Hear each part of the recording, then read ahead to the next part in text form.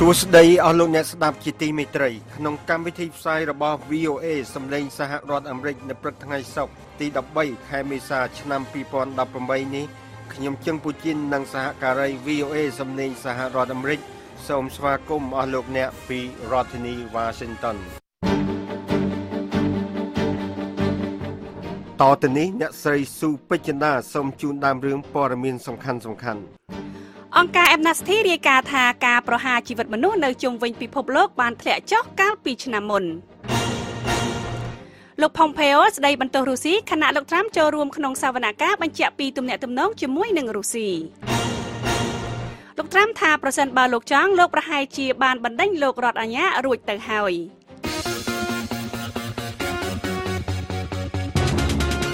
ក្នុងការផ្សាយរបស់ VOA សម្លេងសហរដ្ឋអាមេរិកនៅពេលព្រឹកនេះពីរាជធានីភ្នំពេញមានសេចក្តីរាយការណ៍ពីលោកកឹមសុខាមេដឹកនាំគណៈបកប្រឆាំងអំពាវនាវឲ្យអ្នកនយោបាយកម្ពុជាលះបង់ការចងអាឃាតក្នុងបុណ្យចូលឆ្នាំថ្មីនេះហើយពីរដ្ឋធានី Washington មានសេចក្តីរាយការណ៍ពីទស្សនៈចម្រុះអំពីទូនាទីប្រវត្តិសាស្ត្ររបស់វៀតណាមនៅកម្ពុជាសូមឲ្យលោកអ្នករងចាំស្ដាប់សេចក្តីរាយការណ៍ទាំងនេះក្រោយព័ត៌មានអន្តរជាតិដែលជូនដោយអ្នកស្រីស៊ូពេជ្រចិន្តាសូមអញ្ជើញចិន្តាបាទអរគុណលោកពូជីនលោកអ្នកនាងកំពុងស្ដាប់ការអានព័ត៌មានដោយផ្ទាល់ពីកម្មវិធីផ្សាយរបស់ VOA ពីរដ្ឋធានី Washington អង្គការឃ្លាំមើលសិទ្ធិមនុស្ស Amnesty International រាយការណ៍ថាការប្រហារជីវិតមនុស្សបានបន្តធ្លាក់ចុះកាលពីឆ្នាំមុនដល់ទៅ 4% នៅជុំវិញពិភពលោកនិងការធ្លាក់ចុះយ៉ាងគំហុកនៃការផ្ដន្ទាទោសប្រហារជីវិតនៅក្នុងរបាយការណ៍ប្រចាំឆ្នាំស្ដីពីការប្រហារជីវិតនិងការកាត់ទោសប្រហារជីវិតបានចេញផ្សាយកាលពីថ្ងៃប្រហ័សអង្គការឃ្លាំមើលសិទ្ធិមនុស្សបាននិយាយថាមានការប្រហារជីវិតមនុស្សយ៉ាងហោចណាស់ចំនួន993ករណីនៅក្នុងប្រទេសចំនួន23កាលពីឆ្នាំមុនដែលចំនួននេះបានធ្លាក់ចុះ 4% ពីចំនួន1032ករណីនៅក្នុងឆ្នាំ2016និងបានធ្លាក់ចុះ 39% ពីចំនួន1634ករណីនៅក្នុងឆ្នាំ2015ការប្រហារជីវិតជាច្រើននៅក្នុងសកលលោកដែលបានកត់ត្រាទុកកាលពីឆ្នាំមុនគឺមាននៅក្នុងប្រទេសចិនអារ៉ាប៊ីសាអូឌីតអ៊ីរ៉ាក់និងប៉ាគីស្ថាននេះបើយោងតាមរបាយការណ៍ប្រទេសចិននៅតែជាប់ចំណាត់ថ្នាក់កំពូលថាជាប្រទេសមានការប្រហារជីវិតមនុស្សច្រើនជាងគេនៅក្នុងពិភពលោកនេះបើយោងតាមអង្គការនេះបើទោះជាចំនួនប្រហារជីវិតនៅក្នុងប្រទេសចិននៅតែមិនត្រូវបានគេដឹងយ៉ាងច្បាស់លាស់យ៉ាងណាក៏ដោយក៏អង្គការ Amnesty បាននិយាយថាមានការប្រហារជីវិតមនុស្សរាប់ពាន់ករណីត្រូវបានជឿថាបានធ្វើឡើងនៅក្នុងប្រទេសនេះកាលពីឆ្នាំមុន84% នៃការប្រហារជីវិតត្រូវបានធ្វើឡើងនៅក្នុងប្រទេសទាំង4គឺប្រទេសអ៊ីរ៉ង់អារ៉ាប៊ីសាអូឌីតអ៊ីរ៉ាក់និងប៉ាគីស្ថានប្រទេសអ៊ីរ៉ង់បានប្រហារជីវិតមនុស្សយ៉ាងហោចណាស់507នាក់ប្រទេសអារ៉ាប៊ីសាអូឌីតប្រហារជីវិតមនុស្សយ៉ាងហោចណាស់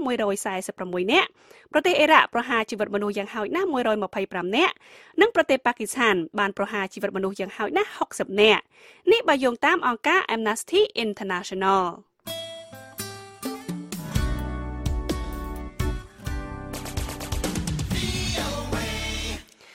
នាយក CIA លោក Mike Pompeo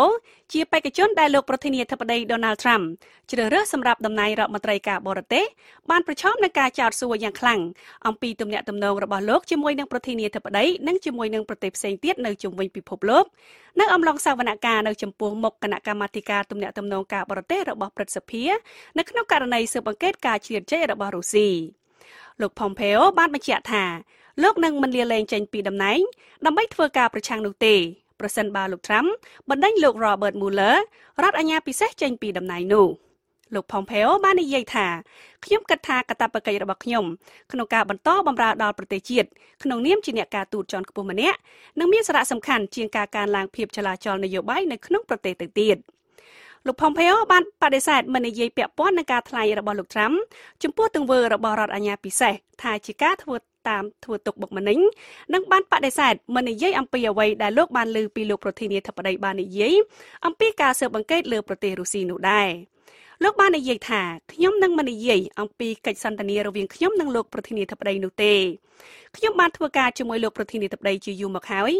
យលោកបានដែរស្នើឲ្យខ្ញុំធ្វើអ្វីដែលខ្ញុំគិតថាជារឿងមិនត្រឹមត្រូវនោះដែរ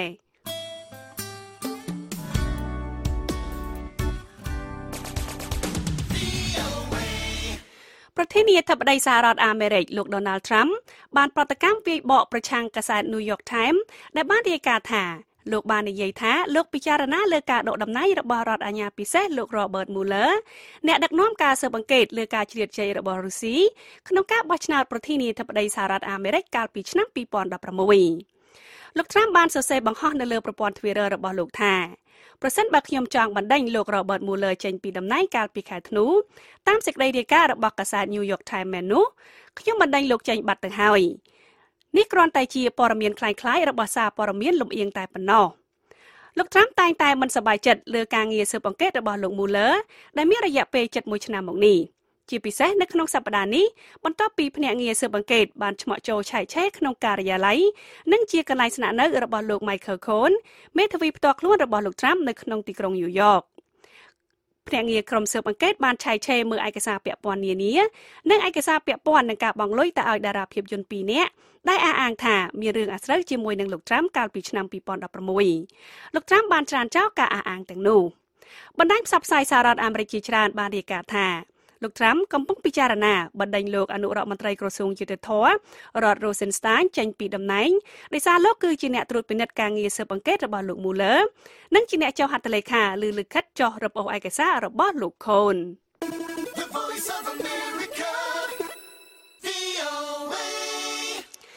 ធនាគារពិភពលោកកាលពីថ្ងៃប្រហ័សបានព្យាករណ៍អំពីកំណើនសេដ្ឋកិច្ចនៅតំបន់អាស៊ីបូព៌ា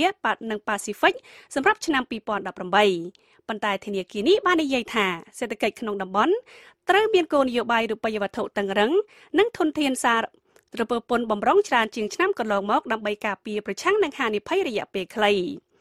តារាងសន្ទុះកំណើនសេដ្ឋកិច្ចតំបន់អាស៊ីបូព៌ានិងប៉ាស៊ីហ្វិកឆ្នាំ2017ឆ្នាំ2018និងឆ្នាំ2019ឲ្យដឹងថាកំណើនសេដ្ឋកិច្ចកម្ពុជាកើន 6.9% នៅឆ្នាំ2018និង 6.7% នៅឆ្នាំ2019ធៀបនឹងឆ្នាំ2017មានកំណើនសេដ្ឋកិច្ច 6.8%កាលពីថ្ងៃពុធធនាគារអភិវឌ្ឍន៍អាស៊ីបាននិយាយថាសេដ្ឋកិច្ចរបស់កម្ពុជាត្រូវបានព្យាករណ៍ថានឹងកើនឡើង 7% នៅឆ្នាំនេះនិងឆ្នាំក្រោយបើទោះបីជាការបោះឆ្នោតសភាមានភាពមិនច្បាស់លាស់ក៏ដោយប្រទេសកម្ពុជាកំពុងតែត្រៀមរៀបចំការបោះឆ្នោតសភានៅខែកក្កដាដែលលោកនាយករដ្ឋមន្ត្រីហ៊ុនសែនត្រូវបានគេរំពឹងទុកយ៉ាងទូលំទូលាយថានឹងឈ្នះដោយសារគណៈបកប្រឆាំងធំត្រូវបានរំលាយហើយថ្នាក់ដឹកនាំរបស់គណៈបកនេះត្រូវកាត់ទោសរីឯសមាជិកជាង100នាក់ផ្សេងទៀតត្រូវហាមឃាត់មិនឲ្យធ្វើនយោបាយធនាគារអភិវឌ្ឍន៍អាស៊ីបានឲ្យដឹងថាការនាំចេញទំនិញបានកើនឡើង 9.3% នៅក្នុងឆ្នាំ2017ហើយវិស័យទេសចរដែលភាគច្រើនបំផុតជាអ្នកទេសចរចិនមានកំណើន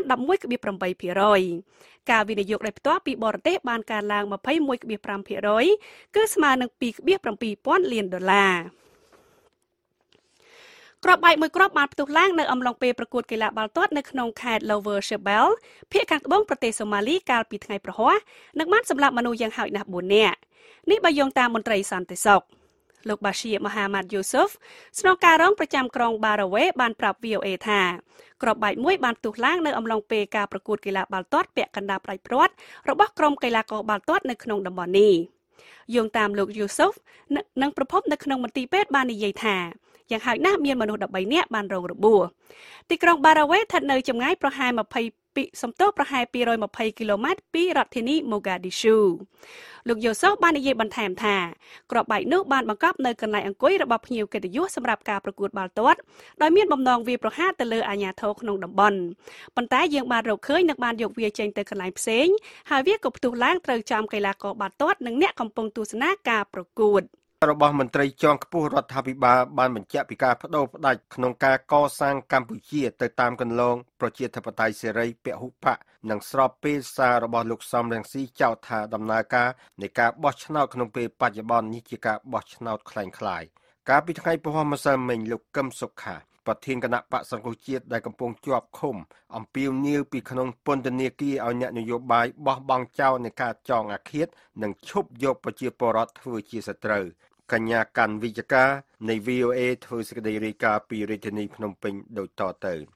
លោកកឹមសុខាប្រធានគណៈបក្សសង្គ្រោះជាតិដែលកំពុងជាប់ឃុំអំពាវនាវពីក្នុងពន្ធនាគារឲ្យអ្នកនយោបាយបោះបង់ចោលនៃការចងអាឃាតនិងឈប់យកប្រជាពលរដ្ឋធ្វើជាសត្រូវព្រមទាំងបានអំពាវនាវឲ្យប្រជាពលរដ្ឋផ្ដល់មេត្តាធម៌ចំពោះគ្នាទៅវិញទៅមកដើម្បីពង្រឹងគុណធម៌ក្នុងសង្គម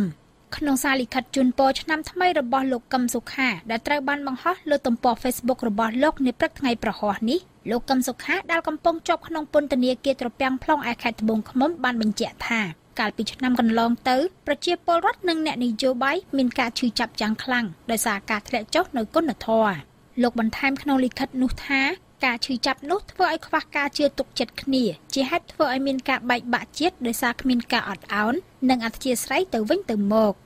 លោកកឹមសុខាបានបន្ថែមក្នុងលិខិតនោះដោយអំពាវនាវដល់អ្នកស្នេហាជាតិនិងអ្នកស្រឡាញ់ប្រជាធិបតេយ្យកុំឲ្យអស់សង្ឃឹមនិងត្រូវតស៊ូក្នុងការទាមទារឲ្យមានការផ្លាស់ប្ដូរលោកបញ្ជាក់ក្នុងលិខិតតាមន័យដើមថាការផ្លាស់ប្ដូរគឺចាំបាច់ត្រូវកើតមានឡើងដោយអហិង្សានិងតាមគោលការណ៍ប្រជាធិបតេយ្យសេរីពហុបកពិតប្រាកដនិងតាមរយៈការបោះឆ្នោតសេរីត្រឹមត្រូវនិងយុត្តិធម៌ព្រះឱវាទរបស់ព្រះសម្មាសម្ពុទ្ធក៏ដូចជាច្បាប់ធម្មជាតិបង្ហាញឲ្យឃើញច្បាស់ថាអ្វីៗតែមានការផ្លាស់ប្ដូរមិនអាចប្រកែកបានសូម្បីតែទេវតាឆ្នាំចាស់ក៏ត្រូវផ្លាស់ជំនួសដោយទេវតាឆ្នាំថ្មីផងដែរ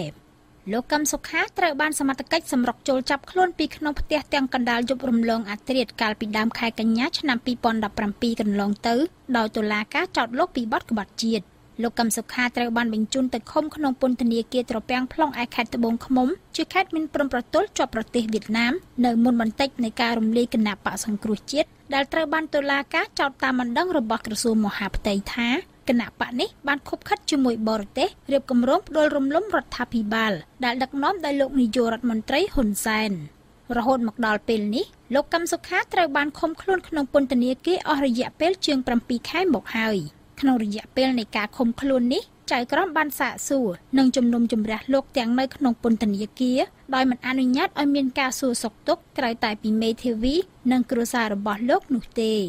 ក្រុមមេធាវីរបស់លោកកឹមសុខាបានប្តឹងទៅតុលាការគ្រប់ជាន់ថ្នាក់សូមឲ្យលោកបាននៅក្រៅឃុំដើម្បីព្យាបាលជំងឺគាបសរសៃលើសឈាមនិងទឹកនោមផ្អែមប៉ុន្តែតុលាការទាំងអស់បានច្រានចោល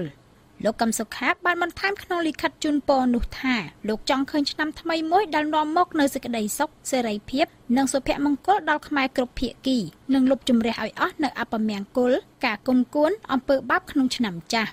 មេដឹកនាំគណៈបកប្រឆាំងដែលត្រូវបានតុលាការរំលាយនិងកំពុងស្ថិតក្នុងពន្ធនាគាររូបនេះបន្ថែមក្នុងន័យដើមថាសម្រាប់ខ្ញុំព្រះករុណាខ្ញុំមិនមាននោះទេពាក្យថាសងសឹកហើយក៏សូមអហោសកម្មចំពោះទង្វើទាំងឡាយណាដែលត្រូវបានគេធ្វើមកលើខ្ញុំព្រះករុណាខ្ញុំសូមឲ្យខ្មែរចាប់ផ្ដើមជាថ្មីក្នុងការកសាងជាតិរួមគ្នាចាប់ពីឆ្នាំថ្មីនេះតទៅ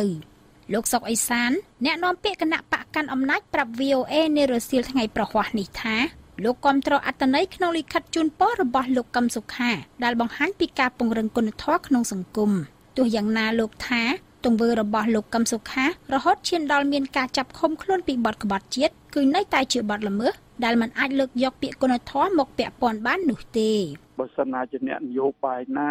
ដែលប្រព្រឹត្តល្មើសច្បាប់ធ្ងន់ធ្ងររហូតដល់ថ្នាក់ក្បត់ជាតិខ្ញុំយល់ថានឹងមិនអាចយកសិលធម៌មកនិយាយទេគឺសិលធម៌អ្នកខុសនោះហើយបានឲ្យអ្នកដឹកនាំអំណាចយកសិលធម៌មកសម្របសម្រួលជាមួយអ្នកនឹងក្បត់ជាតិវាអត់ទៅរួចសារលិខិតជូនពររបស់លោកកឹមសុខាចេញក្រោយបន្តិចនៃសារជូនពររបស់មន្ត្រីជាន់ខ្ពស់គណៈបកកាន់អំណាចនិងសារជូនពររបស់លោកសំរងស៊ីអតីតប្រធានគណៈបកសង្គ្រោះជាតិមួយរូបដែលកំពុងនិរទេសខ្លួនរស់នៅឯបរទេសសាររបស់មន្ត្រីជាន់ខ្ពស់រដ្ឋាភិបាលបានបញ្ជាក់ពីការបដូរផ្ដាច់ក្នុងការកសាងកម្ពុជាទៅតាមគន្លងប្រជាធិបតេយ្យសេរីពហុបកគណៈសាររបស់លោកសំរងស៊ីបញ្ជាក់ថាពន្លឺប្រជាធិបតេយ្យរបស់កម្ពុជានៅមិនទាន់ភ្លឺខ្លាំងនៅឡើយចំណែកដំណើររៀបចំការបោះឆ្នោតបច្ចុប្បន្នត្រូវបានលោកចោទថាជាដំណើរការបោះឆ្នោតคล้ายៗរាយការណ៍ពីរាជធានីភ្នំពេញនាងខ្ញុំកាន់វិជ្ជការ VOA ទស្សនៈចម្រុះអំពីទូនាទីប្រវត្តិសាស្ត្ររបស់វៀតណាមនៅកម្ពុជានឹងបន្តកើតឡើងដល់ចម្រូងចម្រាសក្រោយពេលជិត4ទសវត្សរ៍ដែលវៀតណាមបានចូលឈ្លានពានទឹកដីកម្ពុជាដើម្បីបណ្ដេញក្រុមខ្មែរក្រហមចេញពីអំណាចមានទស្សនៈមួយចំនួនបានលើកឡើងថាទង្វើវៀតណាមគឺជាការជួយរំដោះកម្ពុជាមិនមែនជាការឈ្លានពានទេហើយកងទ័ពវៀតណាមបានបន្តស្ថិតនៅក្នុងប្រទេសកម្ពុជារយៈពេលយូរគឺដោយសារតែចង់រៀបចំប្រទេសកម្ពុជានឹងការពារមិនឲ្យក្រុមខ្មែរក្រហមវាយបកដើម្បីដណ្ដើមអំណាចវិញតែពលរដ្ឋកម្ពុជាជាច្រើនមិនយល់ស្របតាមគំនិតនោះទេ លោកសុកខេមរានៃ VOA ពិនិត្យមើលអំពីរឿងនេះរួចរាយការណ៍ជូនដូចតទៅអ្នកស្រាវជ្រាវអំពីបញ្ហាកម្ពុជាម្នាក់បាននិយាយថាប្រទេសវៀតណាមបានប្រថុយប្រឋាននៅក្នុងការគ្រប់គ្រងលោកនាយករដ្ឋមន្ត្រីហ៊ុនសែនក៏ប៉ុន្តែវៀតណាមបានមើលឃើញថាលោកហ៊ុនសែនជាមេដឹកនាំដែលមានសមត្ថភាពនិងឆ្លាតដែលអាចគ្រប់គ្រងអំពីរឿងវៀតណាមរំដោះកម្ពុជាពីខ្មែរក្រហមលោកហងវូបេក្ខជនបណ្ឌិតនៅសាកលវិទ្យាល័យ Cornell សហរដ្ឋអាមេរិកបានប្រាប់ក្រុមអ្នកចូលរួមនៅក្នុងសន្និសីទសិក្សាអាស៊ីប្រចាំឆ្នាំនៅឯរដ្ឋធានី Washington កាលពីខែមុនថាវៀតណាមបានស្នាក់នៅក្នុងប្រទេសកម្ពុជាអស់រយៈពេលមួយទសវត្សរ៍ដើម្បីធ្វើឲ្យមានភាពត្រឹមត្រូវនៃប្រវត្តិសាស្ត្រដែលពួកគេបានចូលមករំដោះប្រទេសកម្ពុជាលោកវូបានប្រាប់ VOA បន្ទាប់ពីបានធ្វើបទបង្ហាញនៅទីនោះថា It is in Vietnam's best interest that the government of the People's Republic of Cambodia succeed in keeping វាគឺជាផលប្រយោជន៍ធំបំផុតរបស់វៀតណាមដែលរដ្ឋាភិបាលនៃសាធារណរដ្ឋប្រជាមានិតកម្ពុជាទទួលបានជោគជ័យក្នុងការការពារកុំឲ្យខ្មែរក្រហមវិលមកកាន់អំណាចបន្តបានជោគជ័យនៅក្នុងការកសាងប្រទេសឡើងវិញហើយពួកគេត្រូវការមេដឹកនាំដែលមានសមត្ថភាពដើម្បីធ្វើកិច្ចការនោះបើទោះបីជាពួកគេត្រូវប្រថុយប្រឋានចំពោះលោកហ៊ុនសែនក៏ដោយវៀតណាមបានចូលឈ្លានពានកម្ពុជានៅខែមករាឆ្នាំ1979ដោយមានកងទ័ពប្រមាណ 200,000 នាក់ដើម្បីផ្ដួលរំលំរបបខ្មែរក្រហមដែលបានគ្រប់គ្រងអំណាចតាំងពីឆ្នាំ1975មកកងកម្លាំងវៀតណាមនៅទីបំផុតបានដកកងទ័ពចេញនៅឆ្នាំ1989លោកវូបាននិយាយថានៅដើមដំបូងអាជ្ញាធរវៀតណាមបានផ្ដល់អាទិភាពដល់អិសរាជជនដែលវៀតណាមជឿទុកចិត្តបានហើយបន្ទាប់មកក៏បានគ្រប់គ្រងលោកនាយករដ្ឋមន្ត្រីហ៊ុនសែនបច្ចុប្បន្នទោះបីពេលនោះលោកនៅជាយុវជនក្តីAnd I think with Hun Sen, the Vietnamese leaders definitely made a big gamble. They understood that this was somebody who is very smart. Even though he was just 27 years old at the time. ខ្ញុំគិតថាជាមួយលោកហ៊ុនសែនរដ្ឋាភិបាលវៀតណាមបានបង្កើតការប្រថុយប្រឋានយ៉ាងធំមួយពួកគេយល់ថាគាត់គឺជាមនុស្សដែលឆ្លាតណាស់ខ្ញុំមានន័យថាទោះបីជាគាត់មានអាយុត្រឹម27ឆ្នាំនៅពេលនោះវៀតណាមសុខចិត្តប្រគល់តំណែងជារដ្ឋមន្ត្រីការបរទេសដល់គាត់មានភាពវៃឆ្លាតខ្លាំងនិងមានមហិច្ឆតាយ៉ាងខ្លាំងហើយគាត់បានដឹងអំពីរបៀបកាន់អំណាចនិងរក្សាអំណាចនៅគ្រប់ស្ថានភាពទាំងអស់លោកវូក៏បានមានប្រសាសន៍ដែរថាជំរឿសនោះបានបង្ហាញឲ្យឃើញដល់គួរឲ្យចាប់អារម្មណ៍ថាលោកហ៊ុនសែនជាអិសរាជជនឯករាជ្យជាងអិសរាជជនដែលមានឋានៈខ្ពស់ជាងលោកហើយលោកមានឆន្ទៈខ្លាំងជាងនៅក្នុងការធ្វើការសម្រេចចិត្តដែលមិនមែនជាផលប្រយោជន៍ផ្ទាល់សម្រាប់ប្រទេសវៀតណាម Vietnam made the right decision to back leaders like him. I mean not just him, Heng Samrin, other leaders. And knowing this risk because ultimately a credible and stable Cambodia that at least does not oppose Vietnam. វៀតណាមបានធ្វើការសម្រេចចិត្តត្រឹមត្រូវដើម្បីគ្រប់គ្រងអ្នកដឹកនាំដោយលោកហ៊ុនសែនខ្ញុំចង់និយាយថាមិនមែនមានតែលោកហ៊ុនសែនទេគឺលោកហេងសំរិននិងមេដឹកនាំដទៃទៀតហើយការដឹងពីហានិភ័យនេះពីព្រោះទីបំផុតកម្ពុជាក្លាយជាប្រទេសគួរឲ្យជឿជាក់និងមានស្ថិរភាពដែលយ៉ាងហោចណាស់មិនប្រឆាំងនឹងវៀតណាមទេនោះគឺជាលក្ខខណ្ឌអបបរមាហើយវៀតណាមសម្រេចបាននៅរឿងនេះហើយរដ្ឋាភិបាលកម្ពុជាបច្ចុប្បន្នមិនជំពាក់គុណប្រទេសវៀតណាមតាមរបៀបនោះឡើយហើយរដ្ឋាភិបាលកម្ពុជាបច្ចុប្បន្នមិនស្ថិតនៅក្រោមការគ្រប់គ្រងដោយវៀតណាមនោះទេប៉ុន្តែក៏មិនប្រឆាំងនឹងវៀតណាមយ៉ាងសកម្មដែរលោកវូបានសង្កត់ធ្ងន់អំពីសមត្ថភាពរបស់លោកនាយករដ្ឋមន្ត្រីហ៊ុនសែនបន្ថែមយ៉ាងដូចនេះទៀតថា And Hun Sen has a huge social media presence. He has built connections in all levels of government and certainly in the past few years he has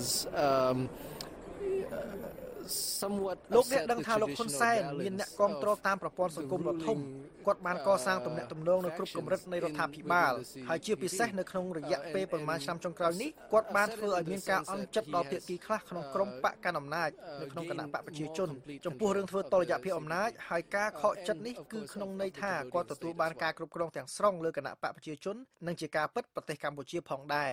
សាស្ត្រាចារ្យ George Chigas មកពីក្រុង Lowell រដ្ឋ Massachusettsដែលជាអ្នកចូលរួមម្នាក់បានប្រាប់ VOA ផ្នែកខេមរៈភាសាថាអំណះអំណាងរបស់លោកវូថាវៀតណាមមិនត្រូវបានជំរុញឲ្យបង្កើតរដ្ឋចំណុះមួយនៅកម្ពុជាហើយថែមទាំងបានគិតពីផលប្រយោជន៍កម្ពុជាដែរលោក Chigas បានថ្លែងតាមខ្លឹមសារដើមថា it was also clear that Vietnam was not doing it for altruistic reasons. It wasn't doing it just to save the Cambodian people. វៀតណាមមិនមែនគ្រាន់តែជួយសង្គ្រោះប្រជាជនកម្ពុជាទេតែវៀតណាមក៏មានការជំរុញទឹកចិត្តមួយចំនួនផងដែរក៏ប៉ុន្តែប្រជាជនកម្ពុជាជាច្រើនមិនបានយល់ស្របជាមួយនឹងការលើកឡើងរបស់លោកវូនៅសម័យកាលប្រវត្តិសាស្ត្រទំនើបរបស់ប្រទេសកម្ពុជាទេ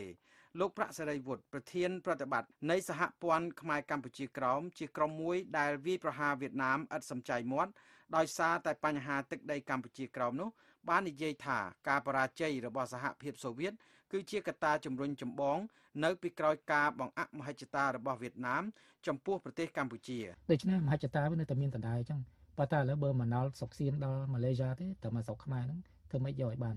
ប៉ុន្តែបើយកចេញមកលើតបមកវាយខុសសន្ធិសញ្ញាប៉ារីស23ដុល្លារ1691ដូច្នេះមានបញ្ជូនចារកិច្ចប្រកបក្នុងតបខ្មែរក្នុងនគរបាលខ្មែរក្នុងពួកបណ្ដាញផ្សេងធ្វើឲ្យយើងលាយដោយមិនបាច់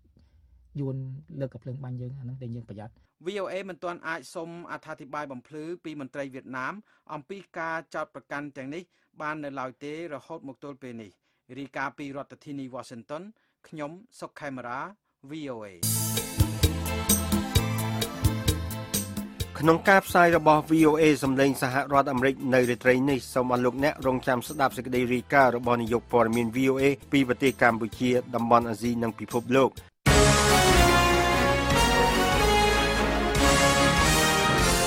តទៅនេះអ្នកស្រីស៊ូពេជ្រចិន្តាសូមជូនព័ត៌មានពិភពលោកសង្ខេបសូមអញ្ជើញចិន្តាបាទអរគុណលោកប៉ូចិនគណៈប្រទេសផ្ដល់ជំនួយនានារៀបចំការប្រជុំគ្នានៅក្នុងទីក្រុងហ្សឺណែវដើម្បីចូលរួមសន្និសីទស្ដីពីបញ្ហាចម្បងនៃជំនួយមនុស្សធម៌រៀបចំឡើងដោយអង្គការសហប្រជាជាតិដើម្បីស្វែងរកថវិកាចំនួន$1,700 លានសម្រាប់ជំនួយមនុស្សធម៌ដែលកំពុងត្រូវការជាចាំបាច់នៅក្នុងសាធារណរដ្ឋប្រជាធិបតេយ្យកុងហ្គោនោះរដ្ឋាភិបាលអាហ្វ្រិកកណ្ដាលរក្សាជំហររបស់ខ្លួនមិនចូលរួមឬសហការជាមួយនឹងព្រឹត្តិការណ៍នេះទេអង្គការសហប្រជាជាតិបានថ្លែងថាមនុស្សជាង13លាននាក់កំពុងត្រូវការជំនួយមនុស្សធម៌ជាចាំបាច់នៅទូទាំងប្រទេសអាហ្វ្រិកកណ្ដាលដែលសម្បូរទៅដោយធនធានរ៉ែមានតម្លៃប៉ុន្តែមានការខ្វះខាតក្នុងវិស័យហេដ្ឋារចនាសម្ព័ន្ធនិងសេវាជាមូលដ្ឋានរបស់រដ្ឋាភិបាលហើយដូច្នេះហើយបានជាទីភ្នាក់ងារផ្ដល់ជំនួយនានាបាននិយាយថា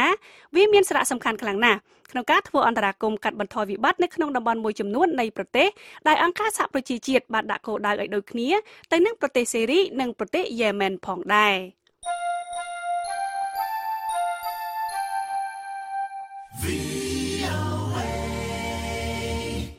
អង្គការសហប្រជាជាតិបានតាក់ទងជាមួយនឹងអ្នកស្វែងរកសិទ្ធិជ្រកកោនជនជាតិសេរីម្នាក់ដែលបាននិយាយថាលោកបានជាប់នៅក្នុងព្រលានយន្តហោះកូឡាឡាំពួរអស់រយៈពេលជាង1ខែបន្ទាប់ពីអាជ្ញាធរហាមឃាត់មិនឲ្យរូបលោកចាកចេញពីប្រទេសម៉ាឡេស៊ីជាច្រើនដងមកលោកហាសានអាល់គូតាបានជាប់នៅក្នុងប្រទេសម៉ាឡេស៊ីបន្ទាប់ពីបានភៀសខ្លួនចេញពីសង្គ្រាមនៅក្នុងប្រទេសសេរីដែលលោកបានអះអាងថាជនភៀសខ្លួនរាប់សែននាក់និងអ្នកផ្លាស់ប្ដូរទីលំនៅរាប់លាននាក់កំពុងស្ថិតក្នុងស្ថានភាពមិនច្បាស់លាស់មិនដឹងថាតើអាចស្នាក់នៅឬត្រូវតាំងទីលំនៅនៅកន្លែងថ្មីឬយ៉ាងណានោះសហរដ្ឋអាមេរិកបាននិយាយថាខ្លួនកំពុងធ្វើការបង្កើនប្រតិបត្តិការអន្តរជាតិរួមគ្នាដើម្បីឆ្លើយតបទៅនឹងការវាយប្រហារមួយដែលត្រូវបានគេសង្ស័យថាបានប្រើប្រាស់អាវុធគីមីទៅលើភូមិដែលកាន់កាប់ដោយពួកឧទាមនៅក្នុងប្រទេសសេរីដែលបានសម្លាប់មនុស្សអស់ជាច្រើនប្រទេសមួយចំនួនប្រហែលជានឹងចូលរួមក្នុងវិធានការយោធានេះមានដូចជាចក្រភពអង់គ្លេសជាដើមនាយករដ្ឋមន្ត្រីចក្រភពអង់គ្លេសលោកស្រី Theresa May បានបង្ហាញថាអង់គ្លេសមានឆន្ទៈចូលរួមក្នុងវិធានការដែលដឹកនាំដោយសហរដ្ឋអាមេរិកប្រឆាំងនឹងប្រទេសសេរីប្រធានាធិបតីសហរដ្ឋអាមេរិកលោក Donald Trump កាលពីថ្ងៃប្រហ័សបានបញ្ជាឲ្យទីប្រឹក្សាកម្ពុជាផ្នែកសេដ្ឋកិច្ចនិងពាណិជ្ជកម្មរបស់លោកពិនិត្យមើលការចូលរួមជាថ្មីនៅក្នុងកិច្ចព្រមព្រៀងពាណិជ្ជកម្មជាមួយនឹងប្រទេស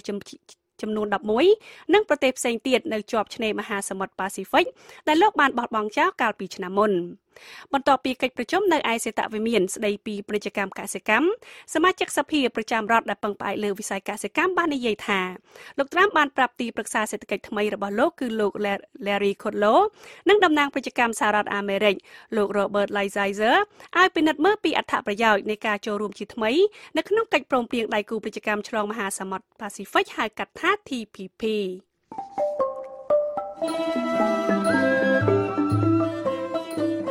កម្មវិធីផ្សាយរបស់ VOA នៅពេលព្រឹកនេះចាប់តែត្រឹមនេះសូមអរលោកអ្នករងចាំស្ដាប់ឬអានព័ត៌មាន VOA ឡើងវិញតាមគេហទំព័រយើង khmer.voanews.com ហើយនៅពេលយប់សូមឲ្យលោកអ្នករងចាំស្ដាប់ការផ្សាយបន្តផ្ទាល់របស់ VOA ពីម៉ោង 8:30 នាទីដល់ម៉ោង 9:30 នាទីតាមរលកវិទ្យុ 25 ម៉ែត្រត្រូវនឹងកម្រិត 11695 និង 1575 kHz